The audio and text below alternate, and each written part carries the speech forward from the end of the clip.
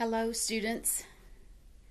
This is our last video gathering of the school year, and I decided to end the school year in the same place that I began my first gathering.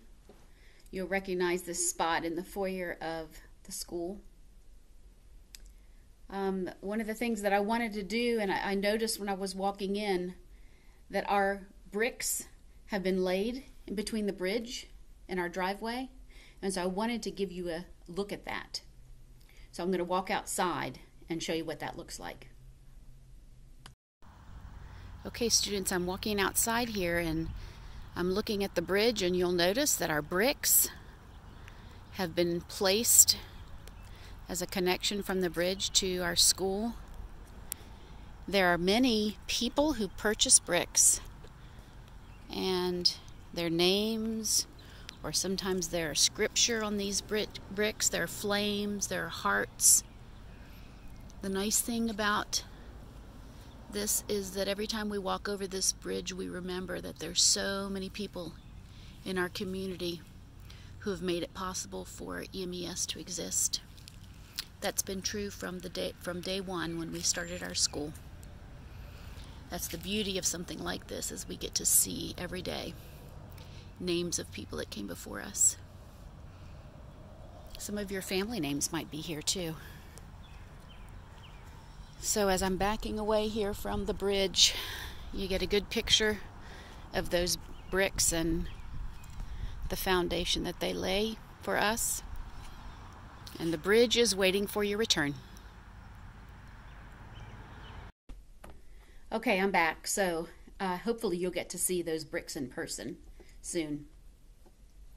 I thought I'd show you where my crochet project ended up. Hopefully you're not getting tired of hearing about crochet. My family thinks I'm a little obsessed with it. But anyway, I ended up finishing off this afghan with a brown edging. So I still have the design that I showed you earlier. It's not quite as big as what I had at first intended it to be. I ran out of scraps, and I decided to kind of rethink what this would be, and I decided it's going to be like a little lap rug. So you lay it across your lap when you're cool in the evening, or it can lay across the back of a couch or a chair. I did have to change some of the colors along the way. You'll notice that some of the colors here look a little bit different than when they get up here. It's kind of hard to notice unless you're looking at it in person. But I like the way it ended. I kind of had to rethink what I was going to be doing, and I like the border around the edge too. So I like the final project. I'll maybe bring it to school sometime so you can see it in person. I thought I'd read a story today about Jesus and the wedding at Cana. And this comes from John, 2nd chapter, 1 to 11. And here's the story. As Jesus was beginning to travel through the countryside, he went to the town of Cana in Galilee to attend a wedding. His mother Mary and his disciples were also there. The guests were enjoying the wedding feast when the servants discovered that the wine had run out. Mary said to Jesus, "They have no wine." Jesus answered her in a puzzled way. "This is not our concern. My time has not yet come." But Mary was sure that Jesus could help. She said to the servants, "Do whatever he tells you." There were 6 large stone water jars standing nearby. Each one could hold 20 or 30 gallons. Jesus said to the servants, "Fill those jars with water." The servants filled each jar right up to the very top. Then Jesus said, "Take some out and give it to the chief steward." So they did, and the steward tasted it, and it was not water anymore, it was wine. The steward didn't know where this wine had come from, but he knew that it was good. He called the bridegroom over to him and said, "Everyone else serves the best wine first and saves the worst wine for later. But you have kept the best wine until now." Turning the water into wine was a sign of Jesus' glory, a sign that he was God's chosen one. His disciples saw this and they believed in him. Here's somebody's drawing of what that might have looked like. So it's an interesting story. It's one of Jesus' miracles, and it shows his power. It shows that he is God, and it made a lot of people believe in him. But it also talks about, to me, transformation from one thing to another. And I think anytime something transforms from one thing to another, especially if it ends up being better than we had envisioned, then that's a miracle too. And I won't go as far to say that my crochet lap rug is a miracle, but I will say that I'm really happy, even though didn't quite turn out the way I had envisioned at first. And sometimes those things can happen, and we recognize in our lives that God is here with us, even through those times when we weren't sure how things were going to turn out. So I have something else for you to see today, to maybe think about transformation. I have a puzzle. And I started with this piece of paper.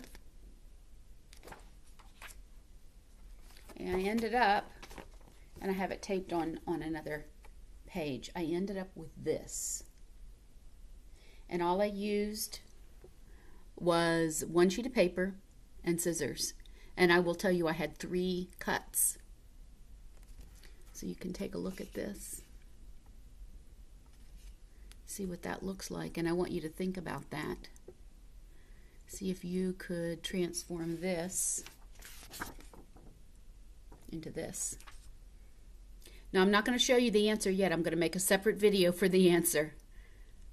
So you think about that and you try it and see what you can come up with.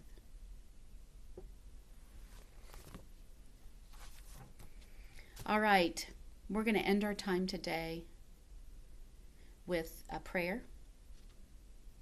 So let's pray together. Dear God, as we transition to summer, we know you are here. As we enjoy your beauty outdoors, we know you are here. As we spend time with family, you are here. As we read a good book, you're here with us. As we listen to beautiful music, you are here. And for the past several months, during this different time, you have been here with us. May we sense your presence every day. In your name, amen. So now I'm going to turn things over to Ms. Byler, who has one final song for us to sing together. And you can look for my answer to the puzzle in a separate video. Have a great summer, and I look forward when you and I can walk across that bridge together. Goodbye. Hi all. We're going to try another song this week, and this one looks a little different because we thought you might need the words. So Ms. Archer's still playing the piano and I'm singing, and the words will be there for you as well. And hopefully this works well and you can sing wherever you are as you listen and watch this, or you can just listen if that's what you need. Thanks for joining in.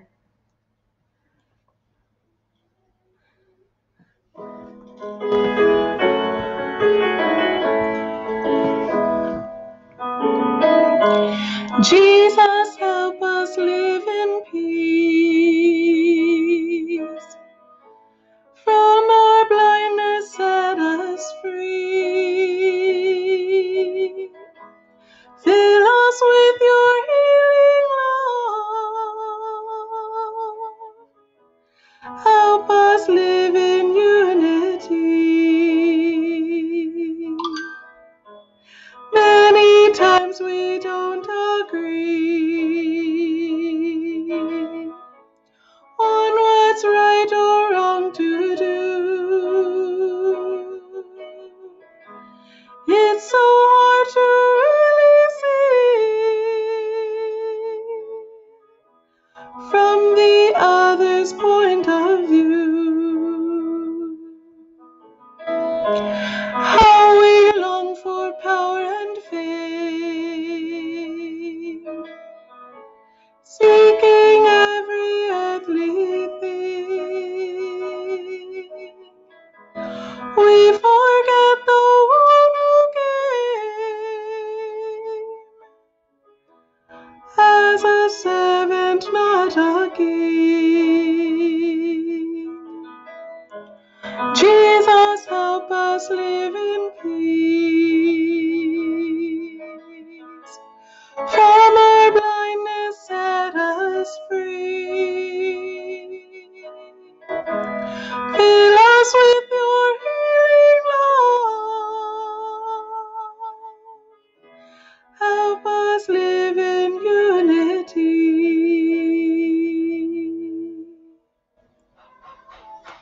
Thank you for joining in. May you find times to work at living in peace with the people around you and the people that can't be right next to you right now. Bye.